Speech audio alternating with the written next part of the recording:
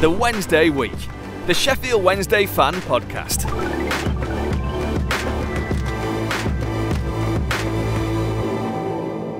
Well done. Thanks. Welcome everybody. We are doing a Wednesday week lockdown special this week, and as you can see, we have Sean McAllister with us. Thanks for joining us, Sean. No problem. Good to be here. How is lockdown treating you so far? Obviously, it's frustrating, the lack of football. Like, we're all obviously disappointed with the way it's going, but nothing you can do about it. Things are more important. But for me personally, it's been fine, really, because I had the birth of my first son a week before lockdown. It's given me a chance just to stay with him and be around. So that's, for me, it's been a bit of a positive. Extended leave to get to know the little one. Yeah, exactly. So we just want to ask you a few things about your time at Sheffield Wednesday, obviously, and a bit more about what happened, who you got to know. Obviously, you left under Irvine, is that right? That's right, yeah. So that's probably something that might come up. I think that's come up with a few people we've spoken to. Okay. So as far as I remember, did you come from Bolton's academy? That's right, yeah. I started when I was 9 at Man United, had 3 years there and then 4 years at Bolton Wanderers. It's funny actually because I'd say consistently me and one other lad who were the better players in the age group, but especially now I'm on the coaching side, I can kind of see why they didn't offer me a scholarship, because at the time it was Sam Allardyce as manager and I probably did not fit the profile. I'm in an academy now with Shrewsbury Town, and we talk about profile players and stuff, and seeing that on the other side now kind of made me realise I probably wasn't right for that academy at the time. It hurt, there's no question about that. But anyway, so I got released from Bolton at 16, and then Sheffield Wednesday called me about 2 weeks later, said, "Oh, I've been surprised you've been released, but we've got a game this weekend if you fancy coming on trial." I went, yeah, obviously. Who's it against? And he said, Bolton Wanderers. Okay, I'll take that. Ended up having a really good game, to be fair. Even the staff come up to me afterwards and say, well, I think through gritty teeth that for the first half I was the best player on the pitch. So kind of felt good at the time, but straight away after the game, staff come up to me and said they wanted me to sign it at Wednesday, so didn't really mess about or anything, just got it signed. So yeah, it was... So what did you have to do at 16? Did you just have to move over to Sheffield? Did you have to move into digs or? Yeah, I was in digs. The lad, moved with a really nice family who still keep in touch with now. They had two boys. One was, he's only a month younger than me, but I'm August birthday, so it was a year below. But he was at Sheffield Wednesday's academy at the time. He didn't end up getting a scholarship, but I think it was a year later ended up signing for Sheffield United on a second-year scholar. Who was that? Joel Burks. I don't know if you ever heard of him now. So anyway, we're like, obviously the derby days, we're driving in the same car to go to the games. He's in a red tracksuit, I'm in a blue, getting out. But I think I won one and he won one, so ended up even. So we're quite happy with that. So do you still keep in touch with anyone especially from the academy, I guess? Because obviously I knew you lot around then because my boyfriend was in the academy. But do you still talk to any of those? Like, have you got lifelong friends from then? Like, if I ever come across anyone, I always speak to them. There's obviously social media. I'm not obviously living that way anymore. I'm over in Shrewsbury now, so it's hard to keep in touch as much. But like, I think I text Drew Talbot like probably last month or so, just seeing how he was going on and stuff. And when obviously seeing Tommy retired through injury, and just sent him a message, and just usual like Instagram, Twitter type things. And if I see something, I tend not to message too much on them. I try and give them a text, so it's probably a bit more personal. But obviously don't see them face to face or chat that much. But if there's ever anything that comes up, then I do call certain people. Spoke to Barry Court, who I was close with on the time at Wednesday, so literally spoke to him I think last week maybe, and he was on a coach's meeting about a month ago, so I was chatting to him then, and just had general catch up. So there are certain people that I stay in touch with, and then if you ever come. And you don't follow us, because I seem to remember bumping into you quite drunk at Wembley. What's that? Yeah. I actually went down with Joel that day. So he's working in London, so we went down and couldn't miss that one. Unfortunately, it didn't go the way we wanted it to, but it's obviously a good occasion, seeing the fans as loud as ever. Brilliant sight. Cool. Guys, throwing it out to you. I actually went into the Sheffield derby as well when we got beat 4-2, unfortunately.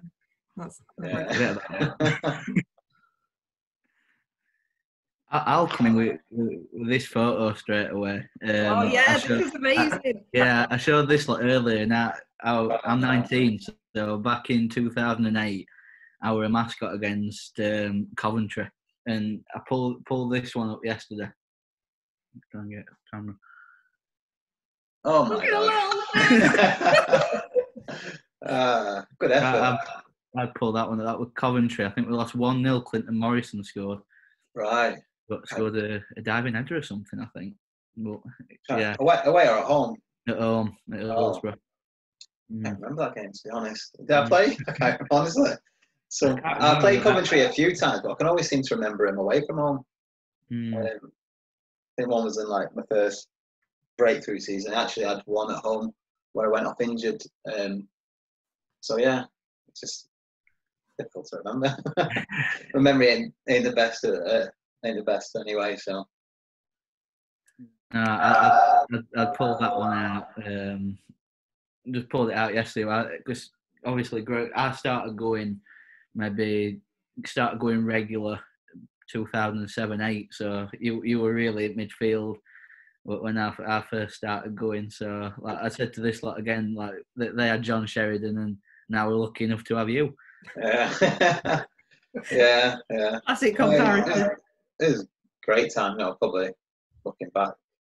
Who were your best friend at the club at that time? Then, would you say? Obviously, there's a lot of us come through the academy. The academy really. You look back now and see how well it did in them 3 age groups. So it was myself, obviously Tommy Spur, Mark Beavers, Richard Wood was 2 years older, a year older, 2 years older. Drew Talbot come through, Richard O'Donnell. So across like such a small gap, there's a lot of players who went on to have 10 plus years careers, which to produce that is that was probably really the best time that our youth teams had. Really, looking back at it, at the careers that some of like that era youth players have gone on to have, it's a lot better than what we've produced lately. Really. Yeah, I just don't. I mean, I don't. If they're not being produced or not, or if the opportunity's there or not, I'm not too sure. Obviously, there's a lot of money being pumped into it now. The wages are astronomical. How are you going to play a kid in front of someone who may be on tens of thousands a week? So do you know what I mean? It's really difficult. I've had that problem later in my career at Scunthorpe, where I was like on quite a low wage, and there's players on 3 times as much, and managers have to the chairman asks questions of managers why we've got him on so much when we can have.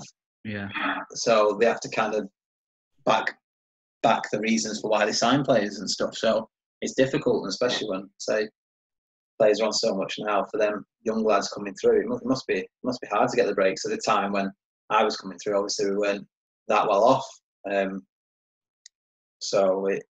Looking back, it was just a good opportunity, and even then, a lot kind of had to happen for me to even get my opportunity. My breakthrough season, should I say, not my opportunity, because I think I made my debut 2 years before I actually properly made my breakthrough. So, yeah, even then, I needed a bit of luck. So, when you first broke in, obviously there was a gap between first getting there and becoming established. When you first made it into that sort of first team setup, what was the atmosphere like around the group? Was it one of optimism? Because obviously we've been through dark days. We were a few years out of the Premiership, gone down to League One. We were getting to that point where we were starting to get back up.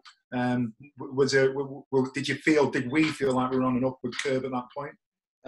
Yeah, definitely for me.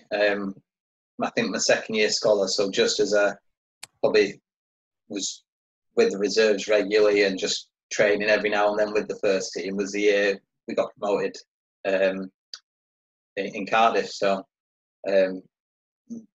club was on a massive high at the time. Sturrock was there, and you're going into the Championship and still believing with the size of the club it is that we should give it a right go. So some of the players we had at the time, Chris Brunt's, Glenn Whelans, who quality players, and we've had full belief that we'd do well. I think the first year back we did reasonably well, stayed up quite comfortably, and I think the second year was a bit of a struggle, the season where Sturrock got sacked. So but managed to stay up. I think managed to stay up comfortably in the end. I think because Brian Lawson went on an amazing run actually, but then it was the following season when I made my proper breakthrough as such. So it was definitely on a high with down moments where you're thinking we might be fighting relegation, but still always having the belief that we had the quality. I think when relegation did come again in my last year there, it came kind of out of the blue. So that was a bit of a downer, but I always say I think I only played like 7 games that year, which is crazy. Obviously Irvine coming and just didn't quite work. So a bit of a what kick. was it with Irvine? We heard a lot about people having issues with him, or he just obviously the fans weren't particularly in favour of him. Obviously he's done well for himself since on a coaching side of things, but it seems to be more of the managerial side that people struggled with, I think. Yeah, he obviously come in with a massive reputation because of the coach he is, and he was a really good coach. I'm not too sure. For me personally, it was just strange. I think was it like November, December time he come in. And the rest of the season, I got 10 minutes in a game. We were 5-0 down at Reading away. Come on for the last 10 minutes. I didn't get and I didn't get one other chance, and I was gutted really because obviously it's a club that meant so much. And actually, I had at the time that my agent was saying, Brighton in the league below at the time might look to take you on loan, but go in and speak to him. So I went and spoke to him and said, like, I'm going to get my chance here because I want to be here. And he said, yeah, you'll get it. And that was my chance for 10 minutes. So gutted for me personally. But I never had any problems with him or anything, never any bust-ups. And I don't really think he had any bust-ups when he plays or anything. So he went like that. And he was a good coach.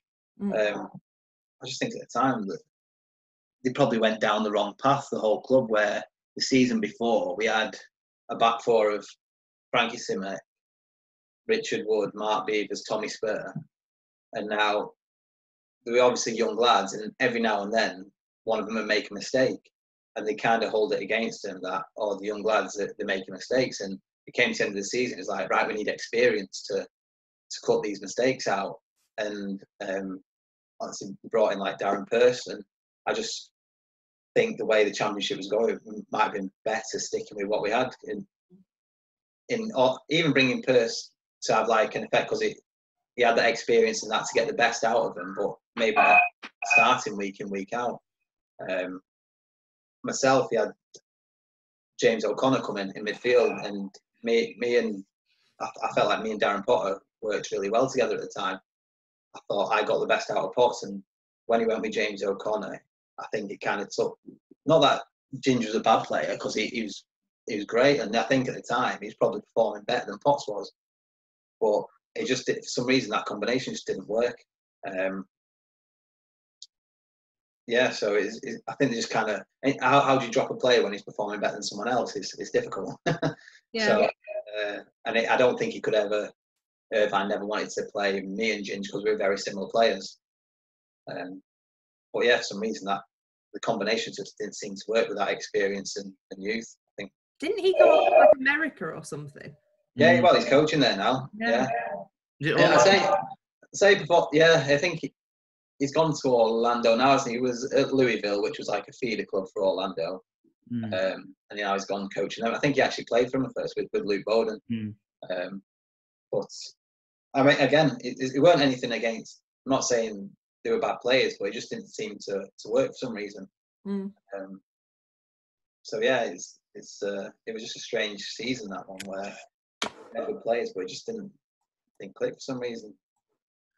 From what I heard, what I've like heard about Irvine, I listened to Under the Cosh podcast, which is John Parkin and Chris Brown, and they were both at Preston under Irvine, and they said as you say, brilliant coach and everything, but at times they sort of said he were a bit too nice to be a manager, like a manager in his own right. That might be why I'm saying there was no bust-ups. Yeah. Because, possibly maybe wasn't that fear there that sometimes you need as a manager. The players need to kind of fear you in a bit of a way to get that bit more out of them. Here she is. That's the other one. Is it? Oh, twins. Guess who? So maybe that might have been why that comment kind of comes in, and why I say there was no bust-ups. I say when I spoke to him, he was fine and spot on. I was just gutted I never got that chance to help out, because say the season before we finished 12th or some top half anyway. And I played nearly every game that season. I just felt I was worth an opportunity, even a look anyway when we're in the bottom three, and didn't really get out of it at any point. So I think what were kind of your highlights then while you were at Wednesday? Like what are the like standout moments that you remember, even if they were like academy or obviously meeting, but other than that? Yeah, well, obviously the obvious ones, the first day, my debut. Funny one actually, it was at Southampton, my debut away. We were 3-0 down, I come on, but the week before was the first time I'd ever been on the bench, and it was in the derby at home at Hillsborough. I think we lost 2-1. It was one where Michael Tong scored a free kick. So I was on the bench anyway, and we were 2-0 down with about 15 minutes to go. And Sturrock tells me to go get warmed up, and I'm like, oh my God, I'm getting on my debut in the derby. It's like 36,000 or whatever is going mad. I'm running down the touchline towards the away end. I'm getting death threats and everything, piggy this and all that. And I'm like, just soaking in and actually laughing at it, to be honest. I was buzzing. And then I think it got to about the 78th, 79th minute or something. And we got a penalty. I think it might have been Maka who scored it. And I'm there stretching. I look to the bench, 2-1, and Sturrock just goes, sit back down. I was like, oh, come on. I couldn't make him a debut now. So I was gutted at that. I didn't get on. We unfortunately didn't get the equaliser either, but ended up going to St Mary's the following week. Come on, and we're 3-0 down after about, I think come on after about 65, 70 minutes or something like that. A gutting one actually in the game. I was on the right side of the diamond. I remember the ball went back to, I think it was Patrick Collins, yeah. Went back, and I made like an arced run along the back line. He dinked a ball over the top, going through on goal 1v1, and there was no way I was offside.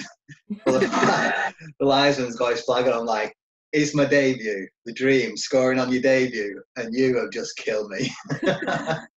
So, yeah, it's but I was buzzing obviously to get on the pitch. So that was definitely one highlight. Into the next season, it was Plymouth away where I scored my first goal.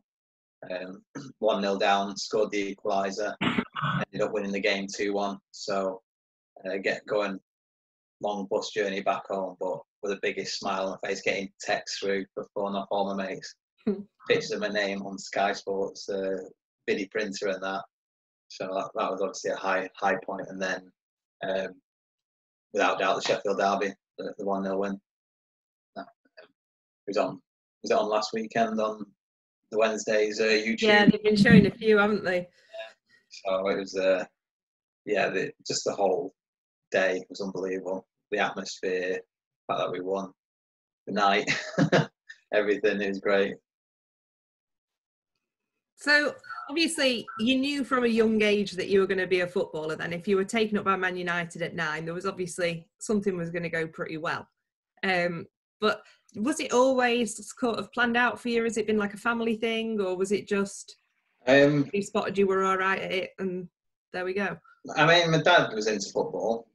I've got an older brother who didn't take to it, so I don't know if he's like, right, my second son, I'm going to make him one or not, I don't know.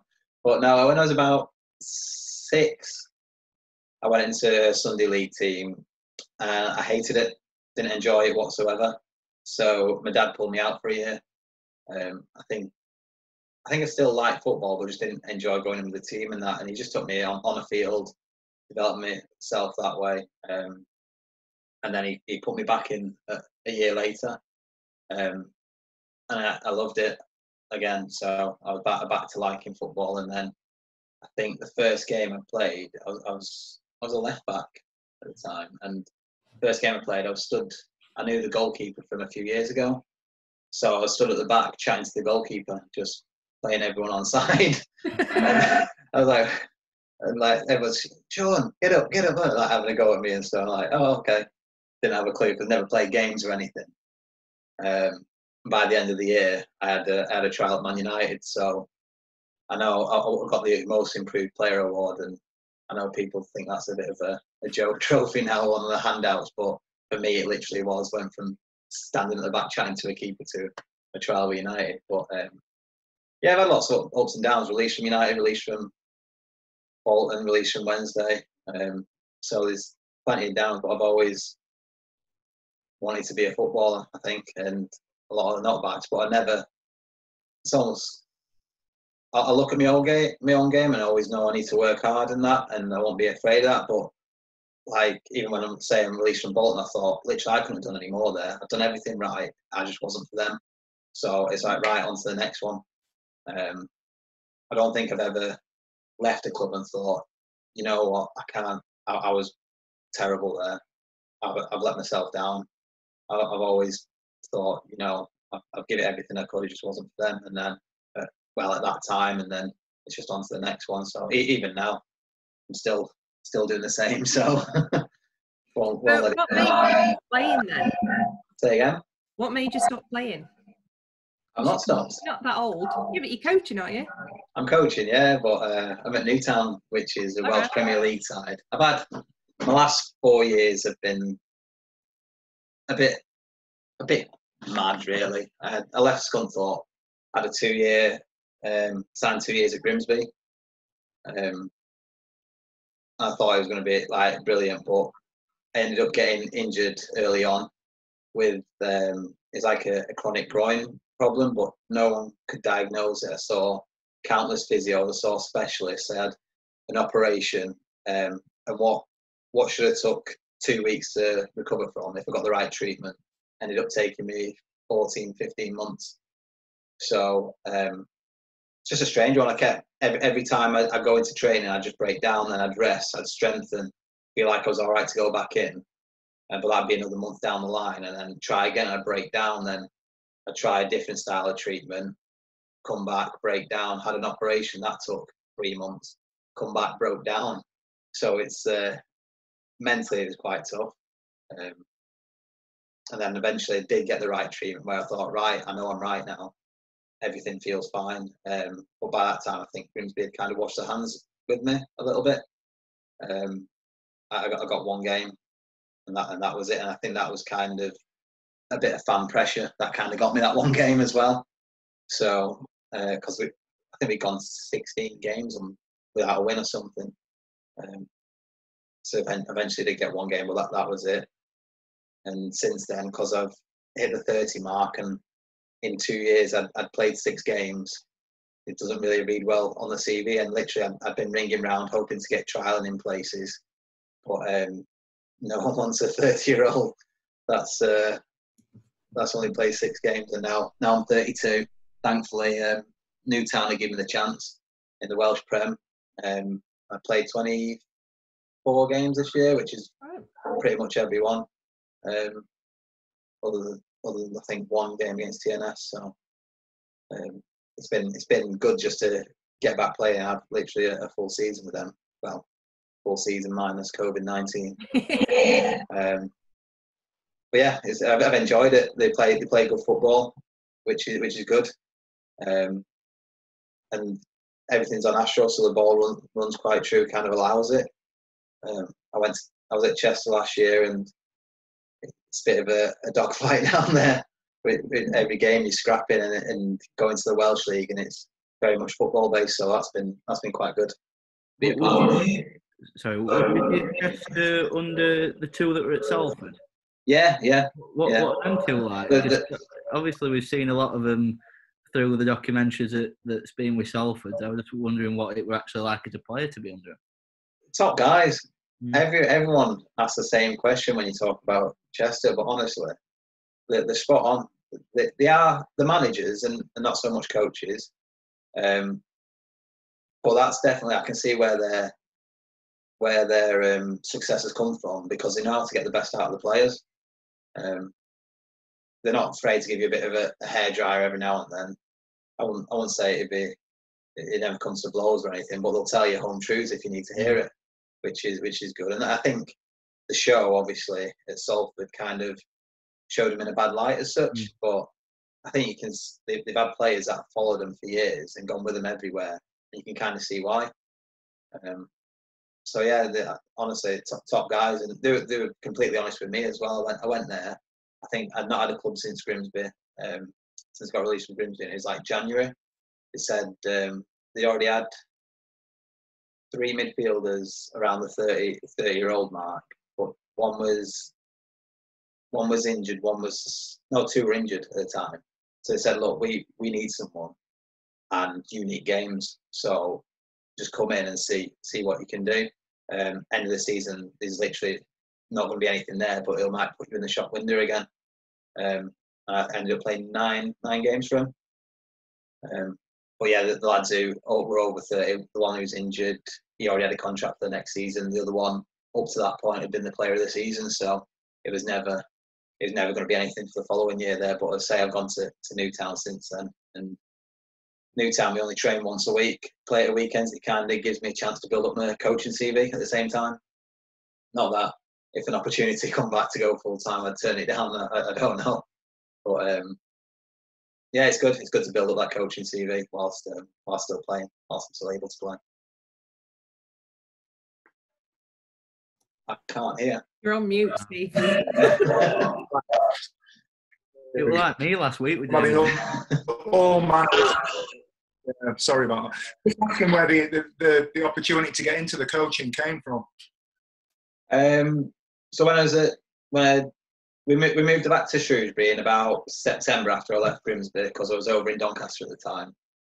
Me and the missus, she's from Shrewsbury. I met her when I played here. So we decided, like, let's just get up and leave and go back now, because that's where this side of the country is kind of where I want to be, because my family's in Manchester, as in Shrewsbury. So you just give us a chance to get set up. And I come over, I signed for Chester, which again, it's part-time. So whilst I was doing that, using my contacts with Shrewsbury, got in touch with the head of coaching and just went in with the under 18s, off my own back, like not being paid or anything, just voluntary, just going in, learning, giving my bits of knowledge to them and helping out that way. New academy managers come in, David Longwell, who's been unbelievable. He's transformed the academy completely. Kind of, it was a Cat 3 academy before he come in. It kind of looked like that, the office, everything. But he's come in and he's looking at Cat 2 academies now, Cat 1 academies, and he's trying to. Well, he's improved it tenfold. So yeah, I've been in, and he actually then offered me the job to go with the 16s this year. And he spoke to the head of the community, which have then offered me a job as like football coordinator there. So I'm working for Shrewsbury Town and the community during the days full time. I've got academy at part time at nights and weekends, and then Newtown on a Tuesday night and a Saturday. So quite busy, but to go from not doing a lot with Grimsby to what I'm doing now, I'd much rather this, to be honest. Yeah, obviously the plans changed a little bit in a couple of weeks. So. Can anyone hear that? Not much. No, we let him out sometimes, let him on the internet, and it never goes very well. So obviously you've got your hands full. Obviously become a dad just before lockdown. So how does that fit in with having 50 jobs? Well, I say right now it's been fine because of the lockdown. But when I go back, it could be a bit full on, and yeah, thankfully my missus does a lot of it. I need to start getting prepared for it now, I think, and just leave it with a baby when when he needs go it. out every day. I just do the fun bits. Yeah. Let prepare for it. But no, I'm back working with the community next week. The academy has been shut down completely, probably looking till next season by the looks of it. But I'm still doing loads of CPD work and development for personal development stuff. So is the academy put 1-2 things, Zoom calls on each week, and the community will put another on. So I'm still doing plenty of that whilst I've been here. But no, it's good. It's something I want to do. I think my target is to get in at first team level. That's where I want to get to. It's what I've kind of known for the last 14, 15 years, but definitely taking the right steps to get there, I think. So what would you say tomorrow if the new little man turned round, or maybe not tomorrow, but in a few years, and said he wanted to be a footballer like Daddy? I'm buzzing with it, obviously. Yeah, get my ball straight away. Don't worry, I'll have plenty of balls around the house. I'll force him to like it. Do you think it's something that are you going to be football dad? Are you going to be dragging him along to everything and coaching from the sidelines? I honestly don't know. My dad, he was a football dad, but he was always quiet on the sideline, wouldn't say anything, and then he'd get me in the car after and let me know. I always knew if he had a bad training session or a bad game, I'd always sit in the back seat. If he ever had a good session or a good game, I'd be there right next to him. Go on, Dad, tell me. So yeah, funny. Yeah. I think obviously if he likes football and wants to do it, then great. I'd help him as much as I can, push him. I won't be can't take tips from my dad the way he was. But Miss is quite athletic as well, so I'd expect him to have some sort of sporty background to sporty upbringing. So Cool. Just going back onto Wednesday then, because we've gone off it for. I know, yeah. So you would have been around the club when we did the double over United. Were you involved at all with the game? I can't remember. Yeah, it was definitely a sending off. Was that the double year? Yeah, the first game, yeah. Yeah. I forgot that was the same game, same year. Yeah. Got sent off for siding me down. Yeah. To be fair, it was a booking, weren't it? But I wasn't going to complain. I got there and he just caught me down my shoulder. To be honest, there wasn't like loads of pain or anything. I was down thinking, God, he's caught me a little bit, but I'm not like. And the physio's come on, I just stay down. I was like, okay, all right. And then next thing I know, he's gone, yeah, he's sent off. I was like, oh, right, okay. And then I got into the changing room after and I had massive stud marks right down my back, shoulder, right down. I thought, Jesus, bit higher, and then it probably should have been a sent off. But let's be honest, it probably was a booking, but none of us were complaining. It was Mike Dean, the referee. Yeah. Yeah. Young Mike Dean sending someone off. Yeah. Who'd have thought it? I know, eh? Was that the same game that JJ got sent off? Yeah, he booted the ball over there. Yeah. What was that like in the dressing room after? We were upset. Well, no, because we won the game and it didn't really matter anyway because he was off. It's strange, wasn't it? You want to know getting stuff. He had a reasonably good game as well, causing quite a few problems, and then he just started. That fire he's got in, hasn't he? He's always like that. That's how he plays, I guess, isn't it? And you just get angry over nothing. What do you like around the club, JJ? Honestly, top guy, but he just had a switch in him sometimes where he'd go angry when training. But outside of football, yeah, sound. And say when you're a young lad coming in, yeah, he was absolutely fine, honestly. Great lad, but yeah, he's just had a hot-headed sometimes. And then when he is trying to calm him down, it's impossible. You can try your best, but it's just not going to happen. Were there any good stories from around that time that we wouldn't have heard about, or? Well, funny ones. Yeah. We had obviously I'm trying to think. Something. Yeah. Suitable ones. So we're at Preston away. I think we got 1-0 up. Crossed it for Franny, and he put it in. So half time comes, great. Everyone's buzzing. We go out for the start of the second half. We're out quite early, and it's our kickoff. So I'm stood. I take kick-off with Franny normally, a little pass and move it on. So I'm stood there. He comes up and he goes, Sean. And I'm there thinking, oh, he's going to say, come on, a bit more of that, or like, keep getting forward, keep whipping the ball, whatever. It's just something like that. And he goes, I think I've shit myself. I went, huh? Yeah, I think I farted and followed through. I was looking around, their team set up, our team set up, but the refs are still in the changing room. And I'm like, well, just get yourself in quick and get sorted. And he's like, do you reckon I've got time? I was like, they're not out yet, so get yourself in. So you see him running back off behind the goal into the changing room. Just as he gets into the tunnel, the refs are coming out. I'm thinking, geez, I bet he's told them as well. So he's obviously gone into change room. I can imagine him asking John and Pete like fresh pants and that. Getting him whipped on, and then next thing, everyone's waiting around for like a couple of minutes. Like, what's going on? I'm like, yeah, he shit himself. So, the fans are probably thinking, oh, I don't know, he needs to change a stud or something. They're waiting around, but yeah, he got himself back on. Yeah, just thinking about that. Funny. Well, that's not one we'd have heard. No. So yeah, if you ever wonder why there's a delayed start to the second half, there you go. Franny doing a thing, Gary Lineker. I'll go mention that. Yeah, 99. Lucky he was like, I say, game wasn't going on, so Yeah. finally could get himself off and get ready. I think the game ended up.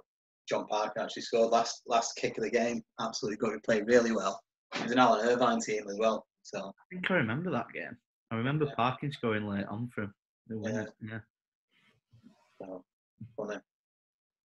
Right, Sean, well, we know you're really, really busy, obviously, with the new Bambino, so we won't take up any more of your time, but thank you so much for being on.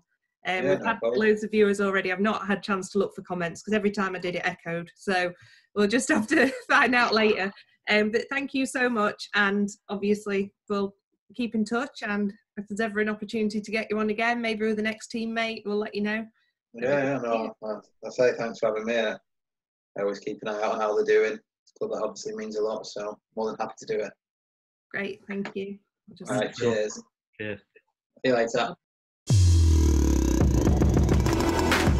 The Wednesday Week, the Sheffield Wednesday Fan Podcast.